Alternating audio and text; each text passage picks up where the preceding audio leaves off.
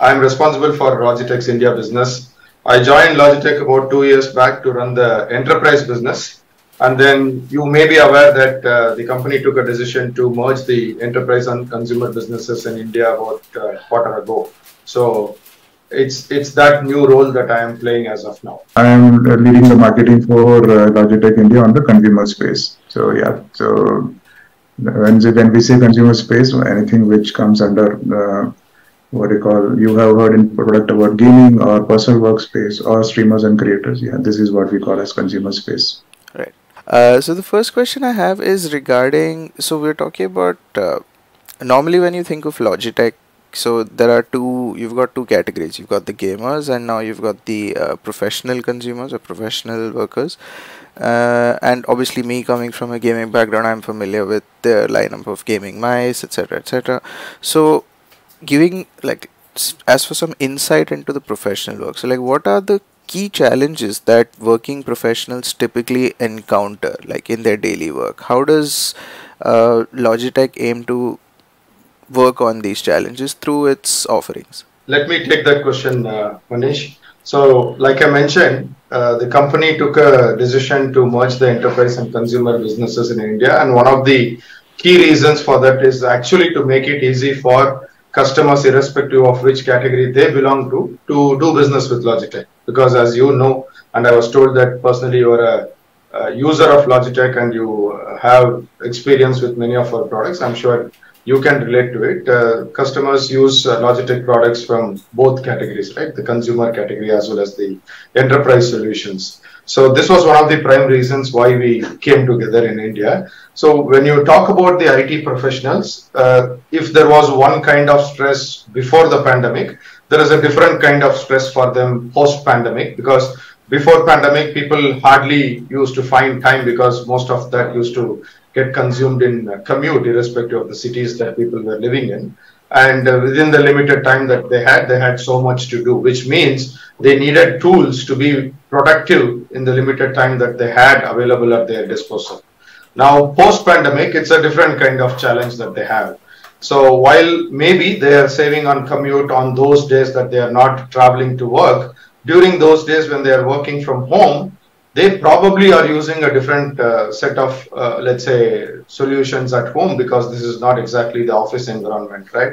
So what we are trying to do as Logitech is trying to make the experience as much as possible seamless, irrespective of where they are working from. Now, in the hybrid world, people say work from office or work from home, but in our world, we can actually have work happening anywhere. It could be a hotel room, it could be a relative's house, it could be just parking your car on the side of the road and doing a set of things because something is urgent. So work happens literally anywhere, and our focus has always been to make it easy for people to use tools, and we continue to do that. So the set of solutions that we are targeting at the working professionals are more centered around seamless connectivity, better battery life, ease of use. You don't need training for some of these things. It's so intuitive, you can just plug and play, right?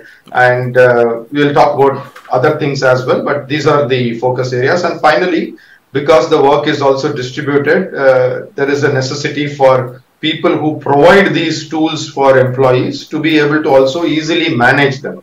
So even though traditionally Logitech has been a hardware products company, we are slowly making software for people to also remote manage these solutions that we provide working professionals. So that's where we are, Manish.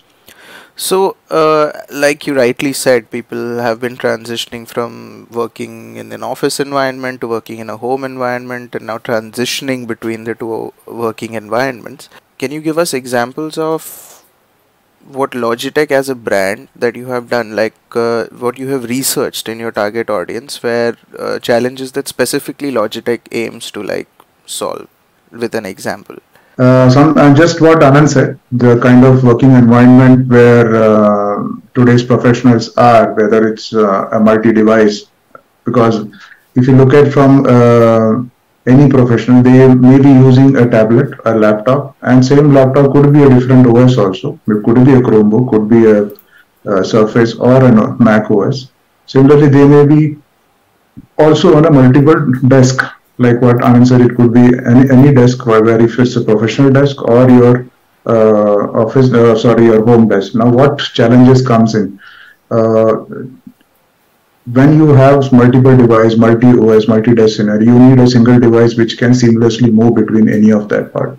For example, we have product called MX, which address to this process. Like it's a very small form factor product called MX Mini, which you can move out from your professional desk to your home, which is maybe a space constrained design, or you are a minimalist person. So you have a product which has all these features built in. You can move, just press of one button, you can move from one OS to another OS, or one device to another device. You can also have some app specific customization, because today's professionals, if they're working on an MS Excel or say a Zoom call like what we are having right now, this keyboard can actually have those functions built in. Like right now when I'm talking to you, my keyboard will have the mute button and the rest of the Zoom controls on my keyboard and my mouse. When I move to an Excel, I want some scrolling options like horizontal scrolling, which is quite normal scroll. You have seen it, the screen goes up and down, but big sheets you need to go left and right. So that just takes over. Those app specific customization comes in. But idea is to automate all your repetitive tasks. So when your repetitive task gets automated, your life becomes much easier. You don't have to look for one button there, one button here. Similarly, when other than keyboard mouse, let's look at the headset, because in this environment where they're working, it's generally people look for clutter-free environment. They don't want wires. Now you have a wireless headset which we just launched called Zone Vibe 100. Now that has something, a simple, unique, intuitive function like just flip to mute. Now instead of looking for a mouse and muting if I'm using headset, just flip the mic and it just mutes out. It has also, because it's wireless, or a lot of products of also wireless, then the second thing comes in, what's the life of say this headset? So on a single charge. So on a single charge, it works for 20 hours. Even let's assume it's not charged. You charge it for 5 minutes and it's ready for 1 hour of work. So these are a lot of small things, but when you add up in one single device and software which seamlessly combine all these things, ensures that all those small challenges and the seamless things what they look for is available. One important thing I forgot to mention is, you are seeing me through a camera called Brio. So we have launched a range of webcam called Brio webcams. This is a model called Brio 500. Now this has an auto image correction, which is AI based actually.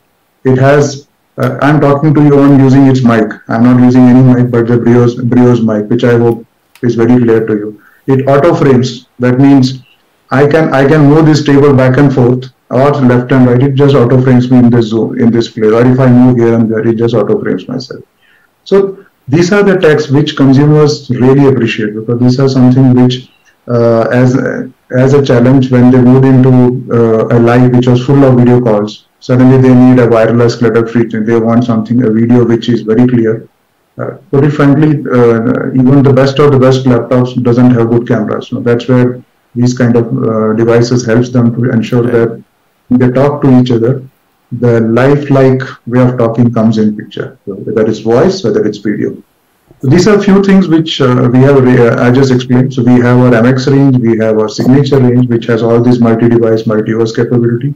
We have our headsets and webcams, which seamlessly combine into a Logitech's own software, which Anand was talking about. And yes, it gives that seamless experience. For example, your headsets can move from your laptop to your mobile, just because of that software. So these are some of the examples. I can talk lots and lots about it.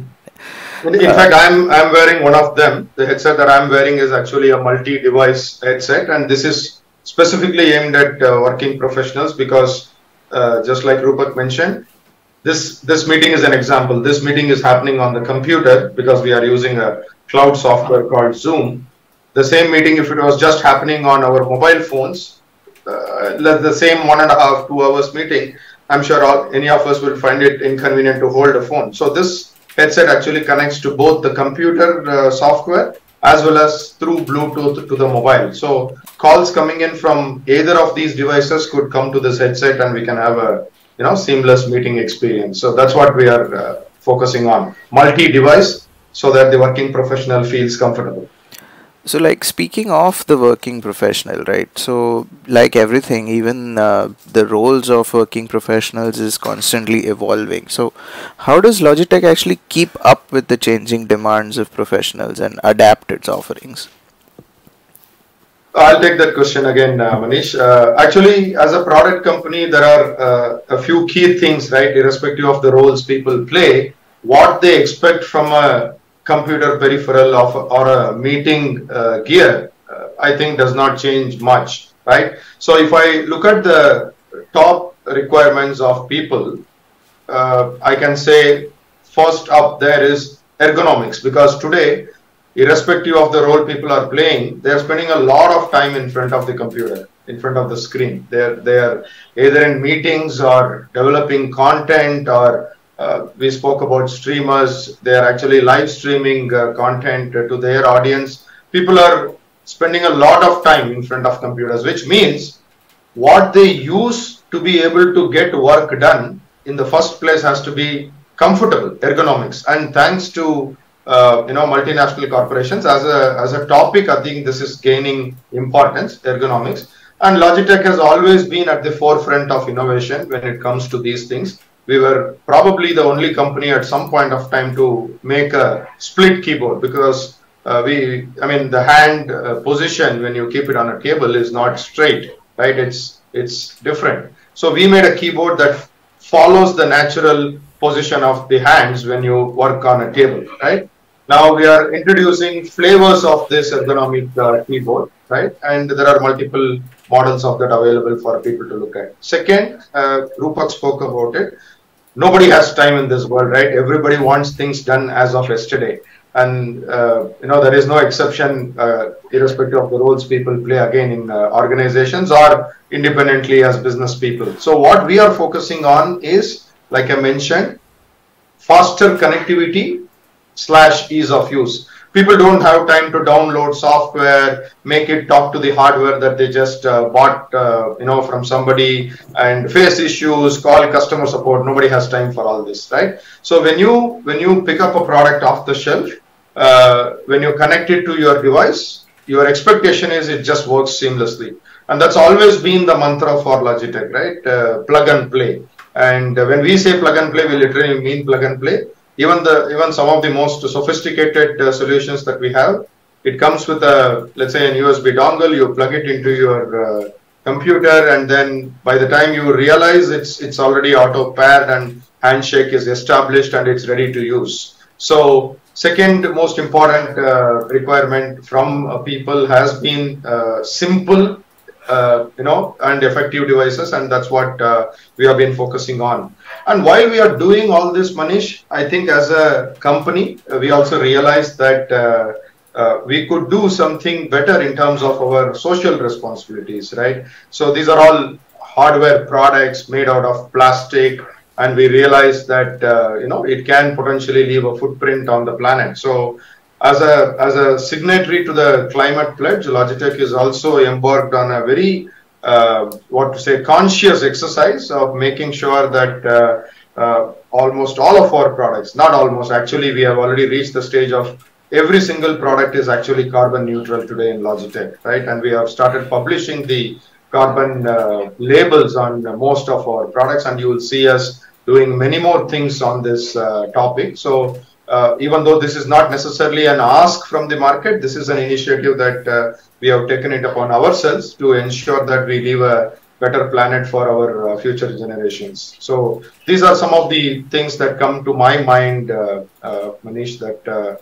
people should pay attention to. And this is how we are actually catering to some of the explicit requirements that they have mentioned to us. So, like, speaking of sustainability, like you just brought up, can you share like some specific initiatives that you've undertaken which reduce like Logitech's overall environmental impact? Yeah, so we have done many things, Manish. Thanks for asking. Great question. We have done many things. For example, you may be aware that as a company, we ship something close to 3 million products in a single week, right? And most of these products are made of plastic. Just imagine the kind of impact it will have if we were not responsible. So one of the primary things that we are doing today is like I said, every single product that comes out of any factory of Logitech today is carbon neutral. Second, we have started publishing the statistics on most of the packaging, and the packaging itself has undergone a transformation. So if you look at some of our latest products where you can see the product through the packaging, what we call as the hang tabs earlier used to be plastic because people keep pulling out and putting things back on the rack. So it had to be durable, but we still figured a way. So we replaced this particular hang tag, and it's not small volume.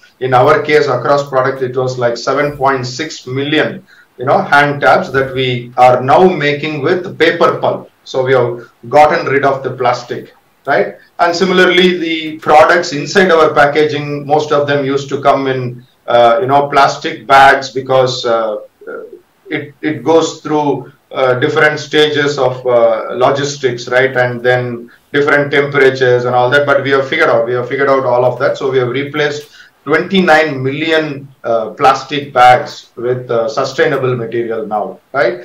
And we are doing other things like reusing plastic, right? Post-consumer recycling plastic for making most of our products today. And the interesting part, Manish, here is we don't really, we are not very particular about where the plastic that we want to recycle comes from. It can be a Logitech product. It can be any other product also. Fundamentally, we are looking at just using recycling plastic, and some of our latest offerings have as high as 40+% of recycled plastic in the new product. So like this, we are doing many things, and you will see us, taking more steps in future to be a responsible corporate citizen. That sounds fantastic. So coming back to professionals, like you had mentioned, right? Like even this call, for example, it's on the cloud. People are constantly shifting between devices. So there is a lot more emphasis on remote work as well, since people are constantly working from home or from on the move, whatever it is. So there is also now the question of cyber security. So how does Logitech ensure that its peripherals remain reliable and secure across all these different work environments? Can you talk of some measures that Logitech takes to ensure data protection? Rupak's favorite topic is a PhD in this. I will let him speak. Manish. So yes, I think it's been, I will say, almost a year now. We introduced a technology called Bolt. So Bolt is quite a cutting-edge wireless protocol what we use, especially engineered to meet the rising demand of enterprise.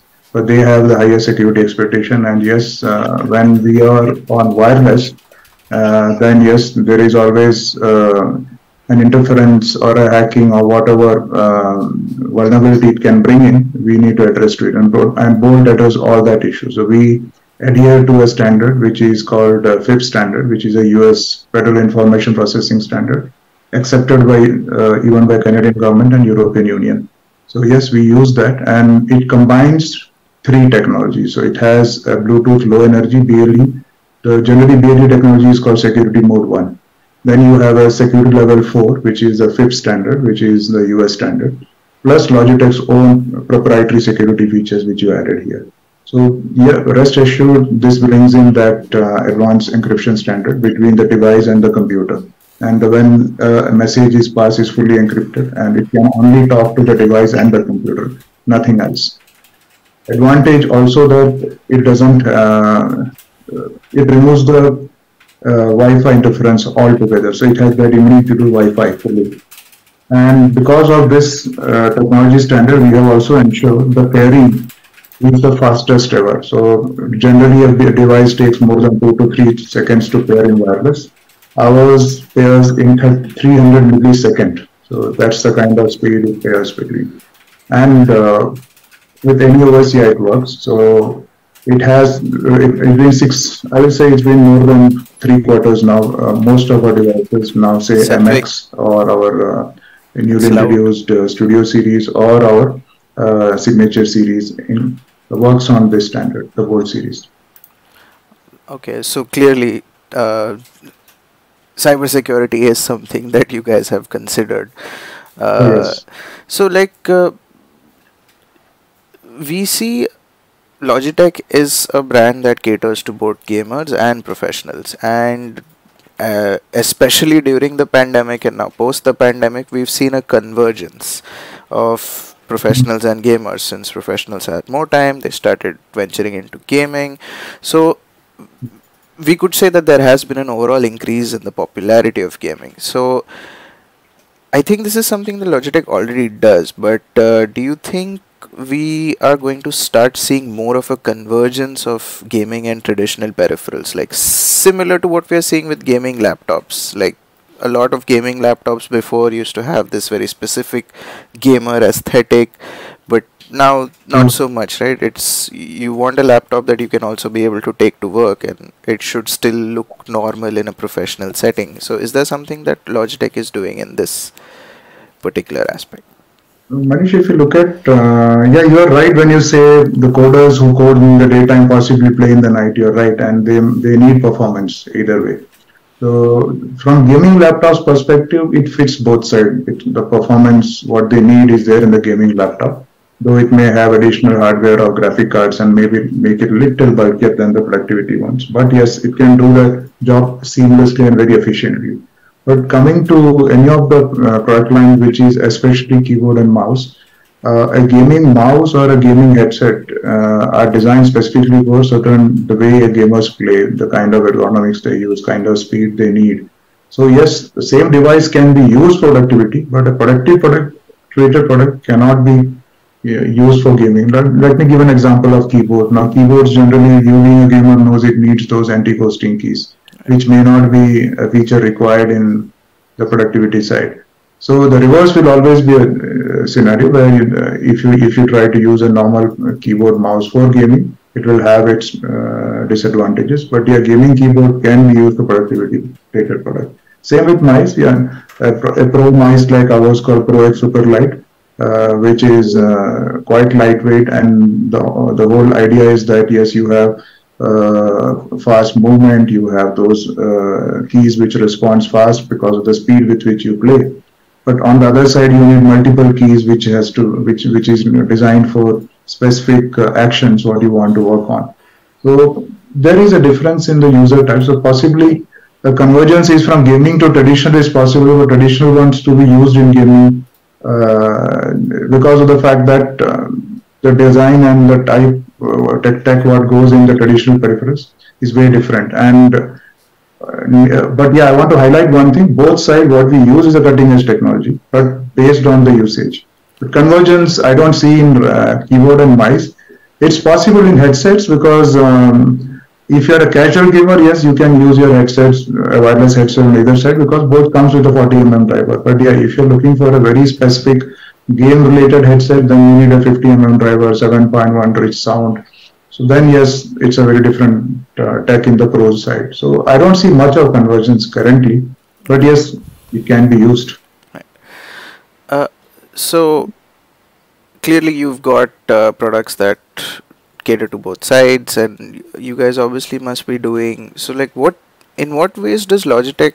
You've got professionals on either side who I'm guessing you guys probably work with to research and develop the new stuff that you're coming out with. So in what ways do you collaborate with these professionals to understand what it is that their current needs are, and like how do you incorporate their feedback into like the development of new products, be it a gamer or a professional?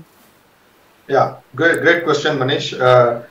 As a product company, whatever you are seeing in our portfolio today, at some point of time was probably an ask from a customer, right? It was going to solve a problem of a customer. So we do new product development in multiple ways in terms of gathering feedback from the market.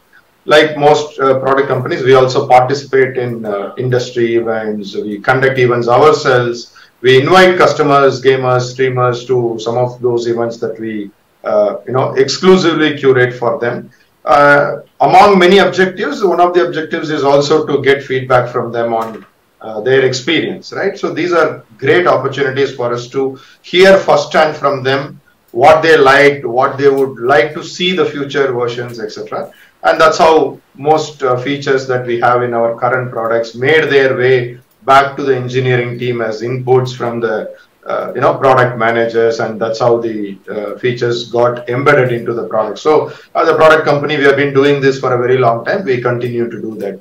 So after the enterprise business foray of Logitech, our direct customer engagement, I think, has just got bumped up a lot more. Earlier, it was probably restricted to categories of professionals like gamers, coders, programmers, streamers, and other professionals. It was not, I mean, it was probably limited to that. Now, because of the enterprise business, we are across verticals, across cities. We are working through partners. They bring us feedback. We, of course, have always been working through channel, like distributors and others. They get us feedback. And then, like I said, our direct customer engagement also gives us feedback. So there are a lot of inputs, Manish, that are coming in from different sources. Of course, we look at what can be practically possible for us to implement in the near course, and we give feedback. We give feedback to our engineering teams, and they take what is priority. If the whole world asks for it, obviously that will be taken as a priority and it will find its way. Some of the technologies that Roopak spoke about, BLE, for instance, because almost everything is wireless today, and people have limited ports on their laptops. They wanted devices that can connect to multiple computers at the same time, so that the consumption of battery, the consumption of the number of ports, can be limited. These were all feedback that came from the market, and today they are available as functionalities in Logitech's portfolio. So we will continue to do that without, of course, losing our focus as an organization on, while developing these new products, keep them easy to use, keep them ergonomic, and make them lighter on the planet. So these three key messages you will find across any Logitech product. But yes, this is how we take feedback from the market, Manish. So I think one more question before we wrap this up. Looking ahead, can you, is there anything that you can reveal, any exciting new innovations that we can expect from Logitech in the near future? There are, Manish, if you look at from the business we are in, obviously consumers look forward for a lot of exciting products from us, and almost every 4 months or 5 months we do introduce a lot of product lines. Now, I cannot tell the product name, but yes, we intend to bring in some exciting products under gaming and for streamers and creators in near future. So as it comes in, yes, we will keep you updated, and we're sure to have your view also on the same. Great. If I can just add one more point, Manish. Please. So I'm sure when you are going to convert this meeting into something that you can publish, you are probably going to hear the recording of this meeting.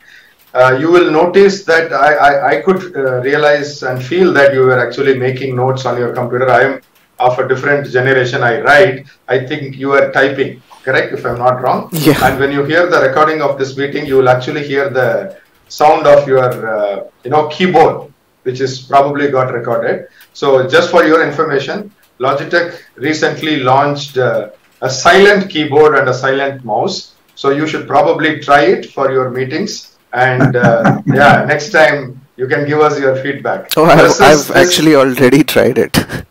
You already tried it? Maybe Yes. you should use it, because Yeah. I'm sure you're going to hear that when you play back this recording.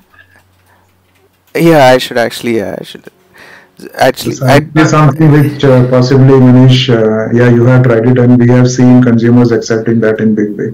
So most of the new launches like MX keys and all are very much silent, and I think you feel the difference when you're working alone and possibly in the late time or in the environment which is honestly, Roopak, when this was launched, I also felt what's so great about a keyboard being silent. I mean, I never thought a keyboard can actually make so much noise that it can be prominent. Okay, until today's meeting, when everything was silent and I could hear Manish actually typing. So I think probably for these kind of meetings, it makes so much of a difference. Whether it's working alone or whether you're in, say, in an office environment, silent helps.